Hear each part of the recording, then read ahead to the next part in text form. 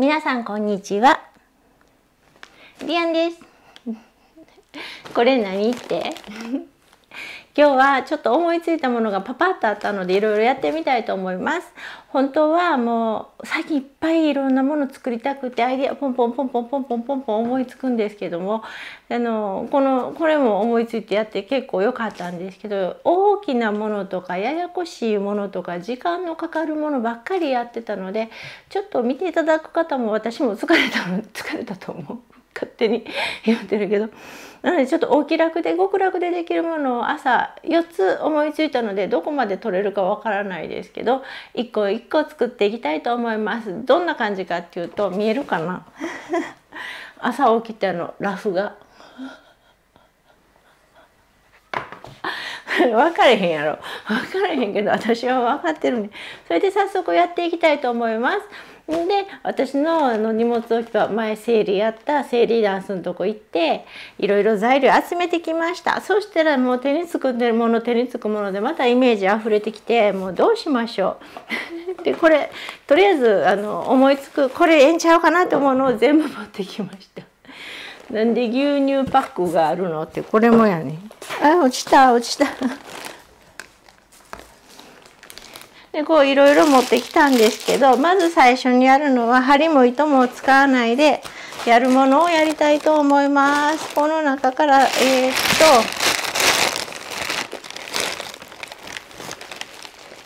これとこれ使います。で、あとのはまた後ほどです。また包んどくね。よいしょと。こらしょと。この風呂敷も私昔作ったのよ。ただ和柄の可愛い布を正方形に塗っただけです。大きいね、こう荷物運ぶのが欲しくって、子供が幼稚園の時やからもう20年ぐらい前、もうそんな前、めっちゃおばはんで作っていきたいと思います。じゃーん。使うのはこれ。黄色い切れと青い切れと牛乳パック。さて何ができるでしょう。じゃんいらんじゃん、靴べら立てです。定規とか靴べらとか長いものを入れる鉛筆立てみたいなものを作りたくって、でこれは玄関に置く100円で買ってきた靴べら立てなんですけど、これをここにこう立てて収納するので、靴べら立てを作りたいと思います。そんで今日 YouTube 見ながら洗濯干してたら、ドクターコパさんが黄色いものを玄関に置くといいというので、この間かなちゃんにもらった黄色い布で、これもかなちゃんにもらったので、作っていきたいと思います。これ使うかどうか分からへんの、まあこれをメインに作っていきたいと思います。では用意するものです。牛乳パックで靴べら立てを作ります。用意するものです。牛乳パック1本、布31センチ ×37 センチを1枚、10センチ ×10 センチを2枚です。あと速乾用ボンドを使いました。はい、こんな感じに用意できました。そしたらやっていくよ。まずカッティングボードやね。よいしょと。でやっていきます。ほな段取りしていきます。映ってますね。OK です。この間これ作った時、このカメラの下で頭ばっかり映ってて、手元が全然映ってなかったのでチェックしました。そしたらどんどん切りながら作っていくよ。まず布、こんだけでよかった。ちょっとこれ見てみる？布こんだけでよかったから、こんだけ手ぬぐいの半分ぐらいでよかったから、青い生地は使わないで、もうこの黄色いやつだけで簡潔でやっていきます。玄関に黄色いものを置くと金運が上がるんだってそういうことを聞くとね、置かない。あと赤い玉も置くとええらしいよ。なんか赤い玉なんか思いついたらやろう。これが最初の31センチ ×37 センチ長い布切れました。よいしょ。これはここにこうくるくるくるって巻いて貼ります。ほんで10センチ ×10 センチの布2枚、こうちょうど30と20やから取れるね。じゃあこの目盛り通り取っていきたいと思います。通りってなまってるよね。10センチ ×10 センチ。10センチ。よいしょ。これちょっとまた歯変えやんとパスンって切れへんね。ピロン。で10。ちょっとね、この秋の美味しいものシーズンで夏体調壊して2キロ減ったんですけど、美味しいものシーズンと体力回復増進で美味しく食べて3キロ太ってしまいました。これはもうね、妊婦の時以来の、これもういらんやつ、体重増加で私ビビっております。なので今ちょっと野菜スープばっかり食べて、野菜スープと鶏胸肉と玄米としっかり食べてるやんで食べて体重調整しようとしています。でないと年末の美味しいシーズンに食べられなくなるからね。牛乳パックをカットします。上の部分はこんな感じで折りたたんであって開いたからこの辺シワが寄ってます。気にしません。上から7センチカットしてください。7センチ ×7 センチの正方形を2枚作ります。これが中底と外の底になります。はい、牛乳パック。牛乳パック高さ長い方が安定感いいかなと思って、ほんでもう検討してこう底と中底用四角いのを用意しようと思ったんですけど、皆さん材料揃えるのめんどくさいかと思って牛乳パック1個で完結するようにします。はい、中きれいに洗いました。ピッと折ってでカッターでもハサミでも何でもいいです。じゃん、ハサミケース、これワークショップで金沢でお作りするから、よかったら興味ある人来てね。あとショップでキットで売ってるからね。宣伝してしまいました。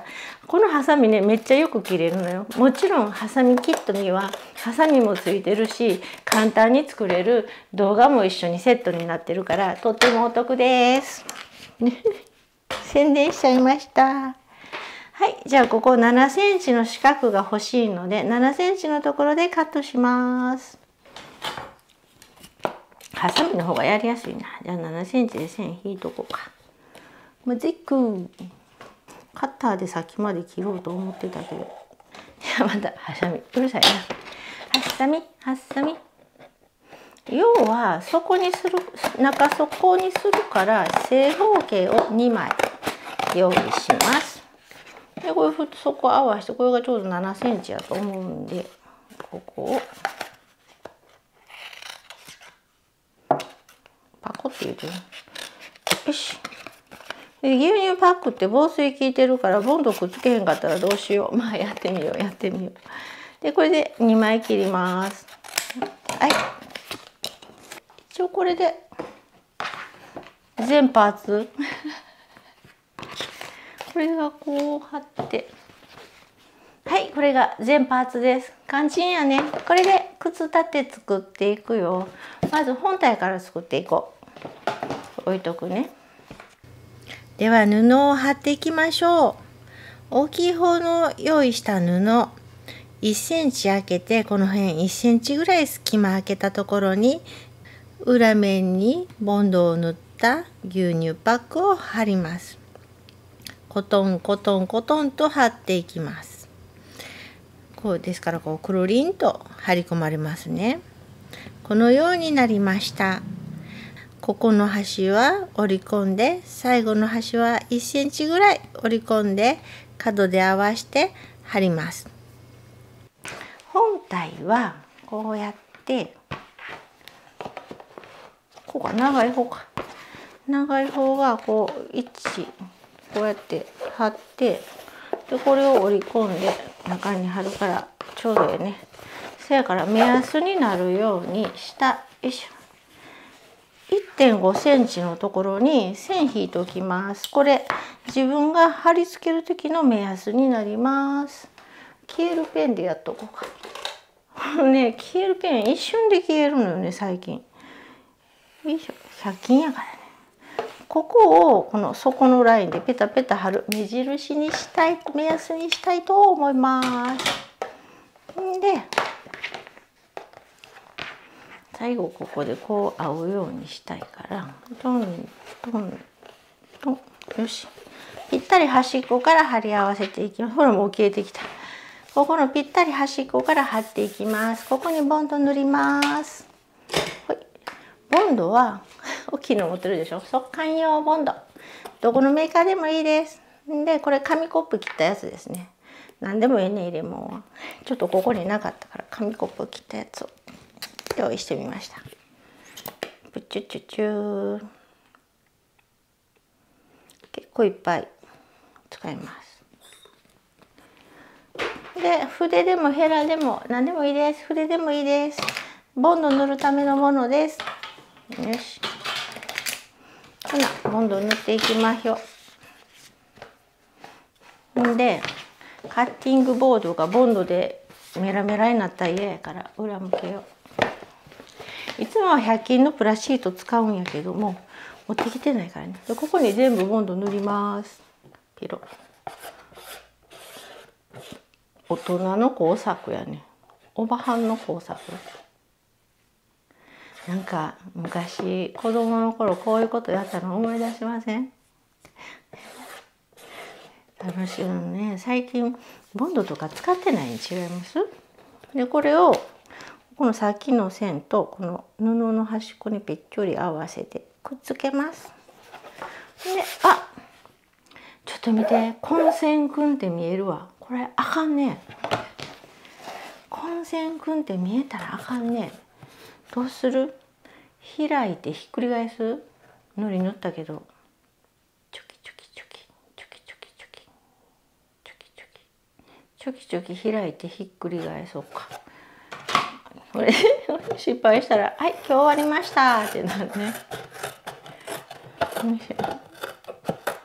これ別に上に白い紙貼ってもええんですけど、白い紙がよいしょ持ってきてないからこれをほら行き当たりばったりでするからトラブル発生やん。畳み直します。パンパンパン。これ切ってこういう形になりました。これをパコンパコンパコンパコンこうやってこうやってこうやります。ほんならセロテープで貼ってもええんやけど、私は水張りテープで貼ろうか。水張りテープ。ほら行き当たりばったりやからさ、どんどんこんなんが降りかかってくるね。ちょっと水張りテープ用意します。思いつきやからまたトラブル発生しましたね。布をそのまま貼ろうと思ったらこの牛乳パックの柄が透けて見えるので裏の白い方を使います。お家で白い紙ある人は牛乳パックの状態のまま上から白い紙を糊で貼ってくれても大丈夫です。私ちょっとここに白い紙のご用意がないのでこれをまた組み立てて裏向けの牛乳パックを作ります。それにはこの普通のガムテープとか何でもいいんですよ。セロテープでくっつくかどうか分からへんけど、この水張りテープってカルトナージュでよく使ってて、私いつもとってもよく使うんですけど、これ Amazon で400円か500円ぐらいで売ってます。リンクこの辺に貼っときますので、私のお裁縫におすすめリンクページでよかったらそこから買えます。別に買わなくてもいいです。これは切ってみたいにスポンジを濡らしたやつをこうピューッと塗ってあげると裏が糊になっててベタベタになっています。これでくっつけるっちゅうわけですね。じゃあ早速くっつけていきましょう。べっちょりですね。でこれをこう組み立てて、よいしょ。それも切れの上のままやるりやんじゃん。やる。はよせんとボンド固まるね。速乾用ボンドやから。でここ蓋して。めっちゃゆっくりやってるように見えるけど心は走ってるよ。固まるボンド固まる。ヤッホーボンド固まるよって。水張りテープはすごい強力で少々の重さ大丈夫。まあ今回靴べらですから重たいの入れても大丈夫。よくこれでバッグとかお作りすると何キロまで耐えれますかとか聞かれるんですけど、前測って3キロぐらいまで大丈夫やったんですけど、そもそもそんな想定して作ってないから。よいしはい、貼ってよいしょよいしょ、乾く。よいしょ。はいはい、貼れて無事に白の四角ができました。これここ貼っていきますね。ボンドが乾いちゃう。こうやってぺっちょり木工用ボンド塗ります。思いついたまま段取りもせってもう思いついたらすぐやりたいからやっていくからトラブル続出ですね。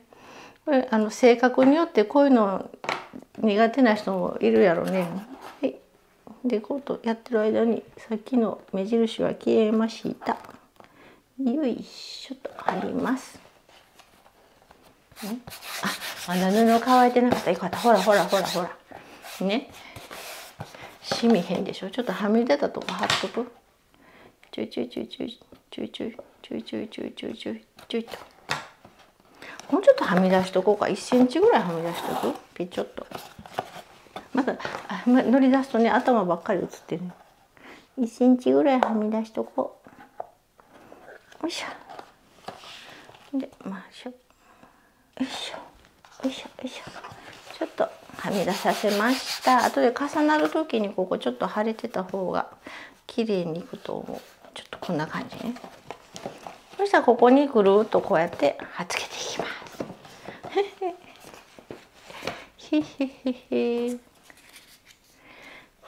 よいしょ。よいしょ。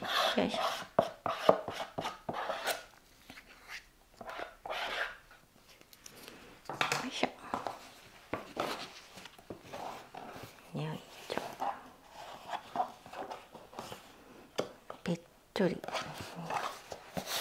いいね。やっぱり牛乳パックの模様つけへん方が可愛いよね。簡単でしょ。なんかもう出来上がりが分かったような気がせえへん。こ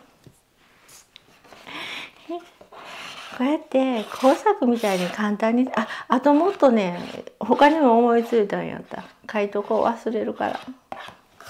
こんな簡単なんで動画1本撮っていいのって思うようなちょっと工作いっぱいあるね。よいしょ。できれいにシワ伸ばすように引っ張ってでこっちも貼るよ。じゃじゃん。よいしょ。でこれね布の上もちょっと貼っちゃって。よいしょ。ぺっちょり塗っちゃって。あと理由があるから見ててくれたらわかるからね。ちょい。こうやるやん。でこれをこうやって倒すね。ぺっちょり。いくよ。ちょっと長いから見にくい。よい。倒ったね。そしたら見てここはみ出てるでしょ。これをちょっと折り目つけてちょっと持ち上げたらここのキワキワにボンドついてるやん。今塗ったのここが端っこのキワキワおまけにボンドでこれがくっつくっちゅうわけや。ええやろ。そしたら今ここボンドちょっと減ったからまた付け足しといて手につかんようにピッとはみ出たところはちょっと拭いて手はこまめにティッシュで拭くようでないと他のとこにいっぱいくっついて綺麗な作品にならないからね。これ作品かって作品です。できっとした作品です。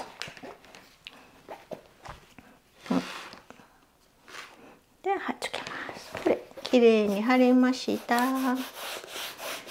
綺麗に貼れるでしょ。中に布を貼っていきます。ここの布は中に折り込むように貼っていきます。ここの部分下は底を四角く貼ります。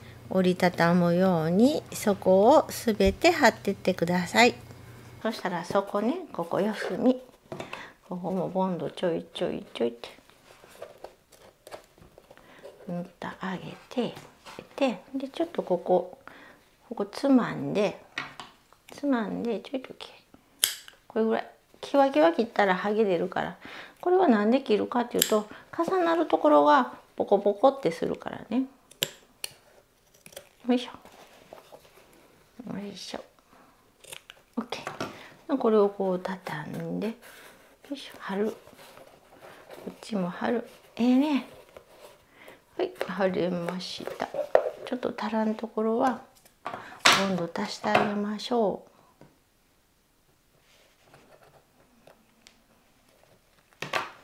そう、今頭の中がドラえもんの曲がぐるぐる回ってる大山信代さん。はい、貼れました。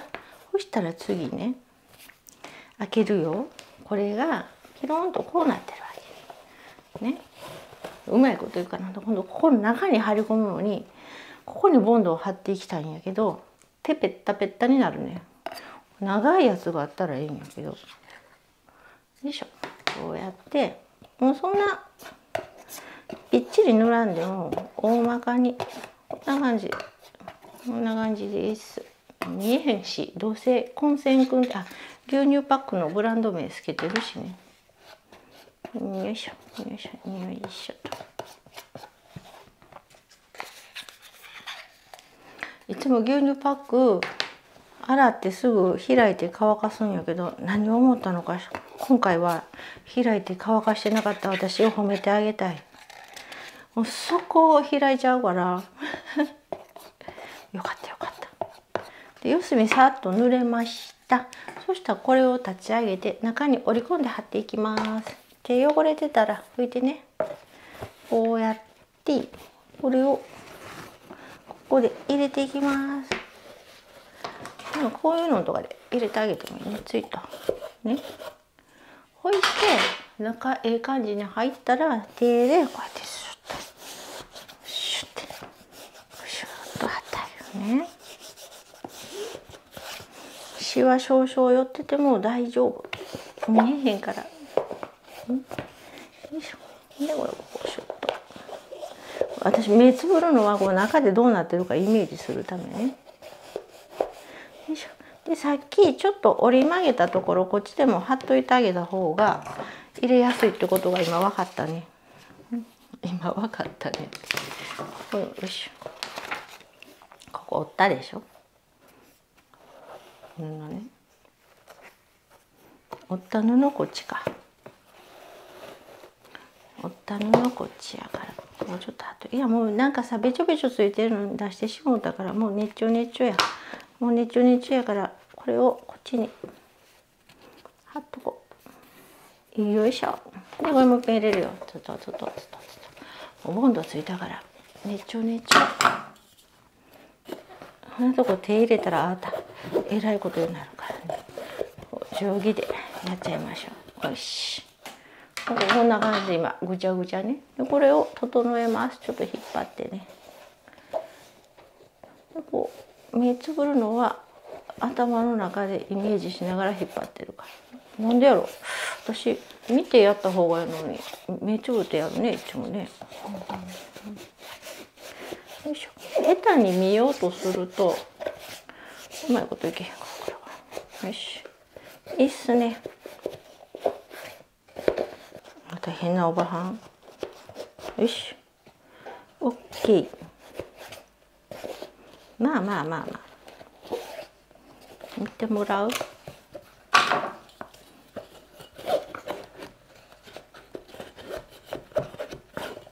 はい、中こんで結構ぐちゃぐちゃです。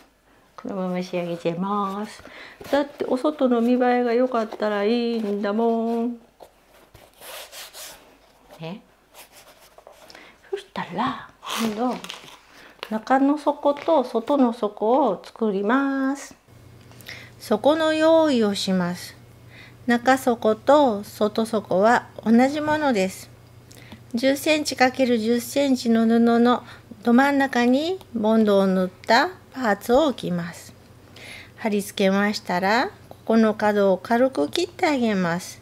貼った時にもさもさしないようにです。この布を全部このように貼り込み、このような形にしましょう。貼れましたら、こっちの面を下にして入れ物の中に貼ります。外底はこっちの面を上にしてここに貼り込みます。乾いたら出来上がりです。よし、ここ紙置いと布置いといて、これ切り取ったやつ、こっちの白い方に糊塗りましょう。ボンドなくなった。よいしょ。いや、もう直接塗っちゃおう。プチッと横着しましたね。はい、横着しました。塗り伸ばします。もう皆さんお分かりですね。はい。じゃあこれをよしよしよし真ん中に貼ります。ぺっちょり。裏返してもよくこすって、でここも四方をボコボコってなるからこんな感じで切っちゃいます。ちょっとつまんでピュッ、ちょっとつまんでピュッ、ちょっとつまんでピュッ、よいしょ。でこれを貼っつけます。ちょいちょいちょいちょいちょいちょい。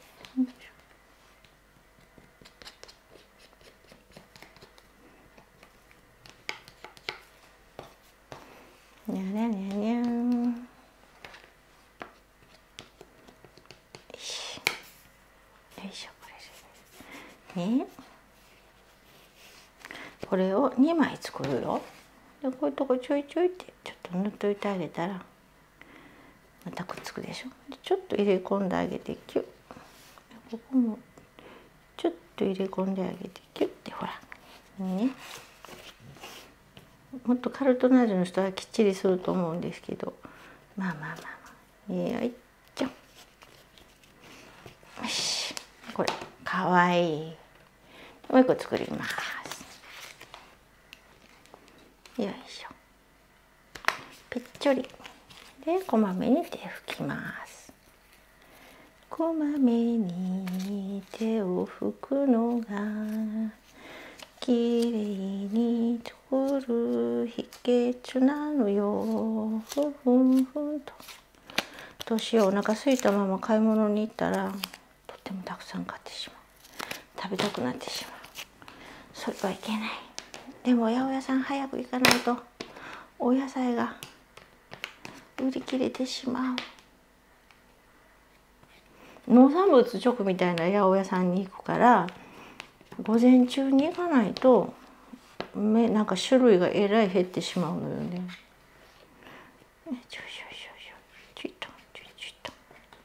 もうさ、本当思いつくの一瞬ですぐパーッと自分では何でもできてしまうと思うんやけど、作業時間とか段取りを考えてへんからね、あかんのよ。よいしょ。はい、貼れました。1枚は貼れました。2枚。じゃあ1枚は中、1枚は外に貼ります。中貼る時にここにいっぱいボンドつけてたらねっちょねっちょになって汚くなるから、もうこれは固定するだけ、動かないでいいですっていうつもりで真ん中だけ塗って、でこうやって入れて、そこまで入れてね、そしてこれをパタンと倒して、よいしょよいしょ。でこうやって貼り付けてあげる。よいしょよいしょよいしょ。もちろんいい加減にしてるからグズグズ。で後ろはここにぺっちょり、後ろはね、まあそこで見えへんけど綺麗に貼っといてあげましょう。ここに塗ろうか。よいしょよいしょ。この外は端っこまできっちり貼ってね。これ玄関の下の土間に置いたら汚れちゃうから上がり戸のとこに置いとこうかな。ここのスタジオ用に作ってるけど、じゃあ貼りますよ。自宅用にも欲しいな。牛乳も1個飲もうか。よしよしよし。できた。これで乾燥したら出来上がりや。はい、できました。お気気楽極楽靴立ての出来上がりです。もちろんこのままやったら長いのを立てたら絶対倒れますね。だから私はお庭にある石ころを拾ってきて、石ころをこれを今日は今は文鎮やけど、お庭の石ころをこの中に重しで入れておこうと思います。そしたら倒れませんできました。靴立てができました。黄色い靴べら立てができました。これで黄色い靴べら立てで運気上昇、私の金運もバッチリ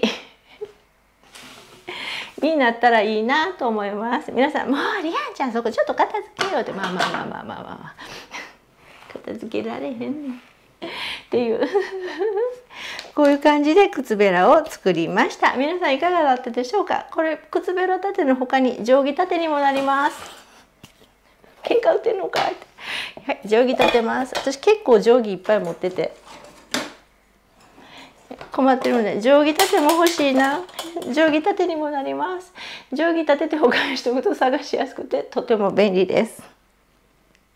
皆さんいかがだったでしょうか。もうリアンちゃんまたそんな雑なことやってって楽しかったらええと思うね私もしいいなと思っていただけたら、いただけなくてもグッドマークとチャンネル登録していただけると嬉しいです。チャンネル登録していただけるとお知らせがいく模様です。あと普段の方で私の有料ですが YouTube の私のファンクラブのメンバーシップっていうのを始めています。去年から小さなワンルームなんですけど、毎月のライブ配信と特典いろいろあって、毎月のライブ配信と今までお作りしてフリーでもフリーじゃないやつでもお作りして型紙をダウンロードしていただけます。私と一緒に手作りを楽しむっていう感じで、作る友達のつくともちゃんとお呼びしています。つくともちゃんとは平日だいたい毎朝、まだお試しなんですけど半年ぐらいやってるけど LINE のオープンチャットっていうので朝のおはようのご挨拶をしています。朝の7時半から9時ぐらいまでみんなおはよう、いい天気だねとか今日は調子悪いとかちょっとしたご挨拶を毎日して楽しんでいます。もしよかったらリアンの YouTube のメンバーシップ、ここに QR コード貼っておきますので一緒に楽しみませんかということで、これ立てとくね。よいしょと。こんな感じで靴立てできました。それではまた皆さんお会いできることを楽しみにしています。リアンでした。バイバイ。